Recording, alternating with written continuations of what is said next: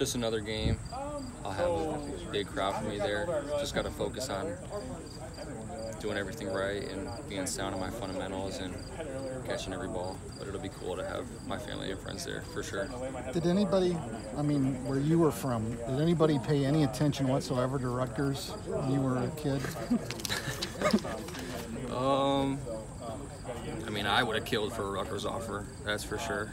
Coming out of high school, I mean, I had no offers until my 5th year of high school, so if Rutgers looked at me, I definitely would have been looking right back at them as well, but they didn't, and here I am, and I'm grateful to be where I am.